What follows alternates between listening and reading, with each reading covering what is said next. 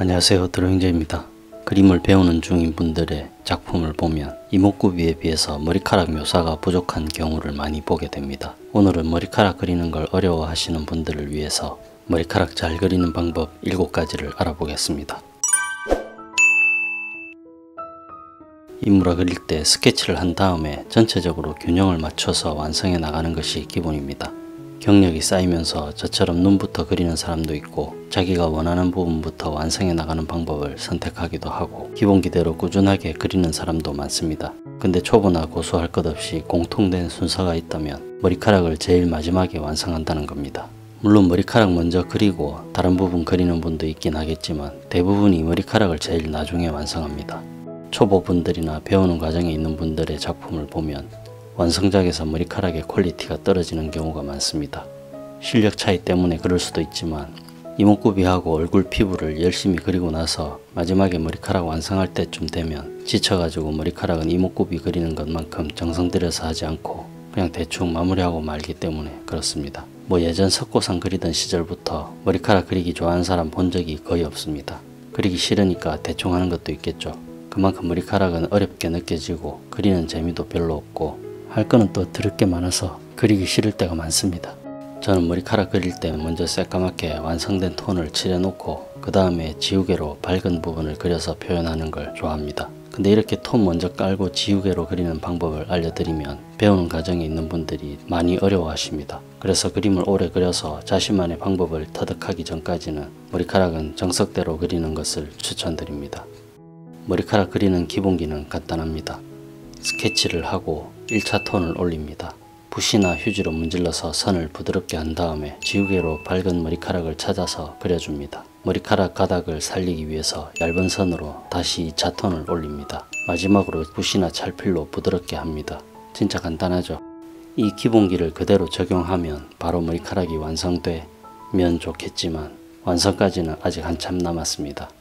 모든 그림이 다 그렇지만 특히 머리카락은 단번에 완성하기보다는 차곡차곡 단계를 밟듯이 천천히 톤을 쌓아가면서 그리는 게 가장 좋습니다. 머리카락을 잘 그리기 위해서 알아두면 좋은 방법 7가지를 얘기해 보겠습니다. 먼저 첫 번째, 머리카락은 반복입니다. 앞에서 알려드린 머리카락 그리는 기본 순서를 최소 3번 이상 반복해야 됩니다. 좀 많이 과장해서 얘기하면 무한대로 만족할 때까지 졸라 많이 반복해서 그리는 겁니다. 많이 반복할수록 더 풍성하고 사실적인 머리카락을 그릴 수 있습니다. 두 번째, 선을 살려서 머리카락 가닥을 표현할 때 어두운 곳에서 밝은 쪽으로 선을 사용하는 것이 좋습니다. 그래야지 밝은 쪽으로 갈수록 선이 가늘어져서 실제 머리카락 같은 느낌을 표현할 수 있습니다. 밝은 쪽에서 어두운 쪽으로 선을 사용하면 절대 안 된다는 건 아닙니다. 필요에 따라 그렇게 하셔도 되지만 그렇게 하면 아무래도 선 굵기 조절이 힘들고 선이 시작되는 지점이 뭉쳐져서 지저분하게 보일 수도 있습니다. 웬만하면 어두운 쪽에서 밝은 쪽으로 선을 사용하세요.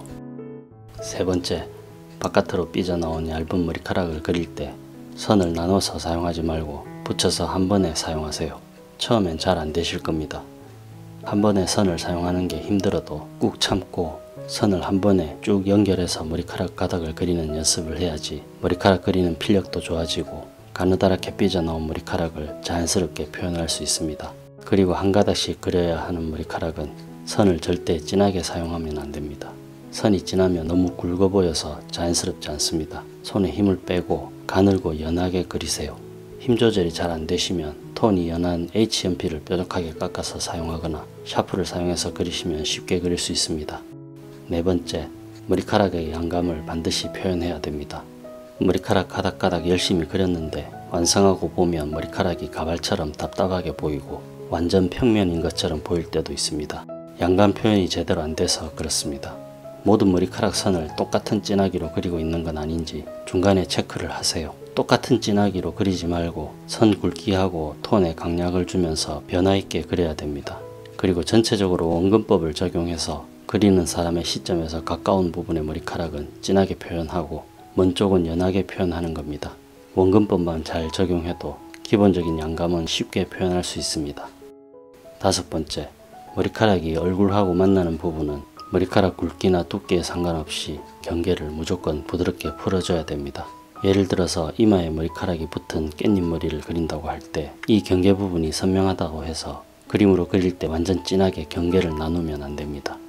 얼굴 톤보다 머리카락이 진하니까 진하게 그리는 건 상관없습니다. 톤의 진하기로 구분해서 묘사를 한 다음에 경계 부분을 붓이나 찰피를 사용해서 부드럽게 풀어주는 겁니다. 잘 안 풀어질 때는 연필로 연한 선을 그려서 스푸마토 기법으로 경계를 부드럽게 합니다.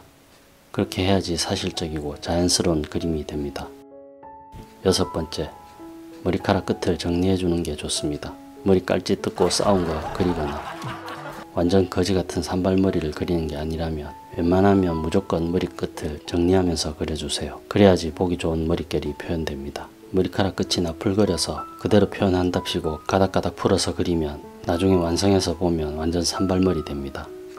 7번째, 지우개 사용을 두려워하면 안됩니다. 잘못 지우면 다시 그리면 된다고 생각하고 편한 마음으로 과감하게 지우개를 사용하세요. 물론 삐끗해서 잘못 지우면 열나 짜증나. 그래도 과감하게 적극적으로 지우개를 사용하세요. 머리카락 그릴 때 지우개는 흰색 연필이라 생각하시고 사용하셔야 됩니다. 그래야지 생기 있는 머릿결 광택도 잘 표현할 수 있고 빛을 받아서 밝아진 가느다란 머리카락도 쉽게 그릴 수 있습니다. 처음 연습할 때부터 능동적으로 지우개를 사용하셔야지 지우개 사용 스킬이 좋아집니다. 이상으로 머리카락 그리는 과정을 보면서 머리카락 잘 그리는 데 필요한 7가지를 알아봤습니다. 영상이 마음에 드셨으면 구독, 좋아요, 전체 알림 설정 부탁드립니다. 감사합니다.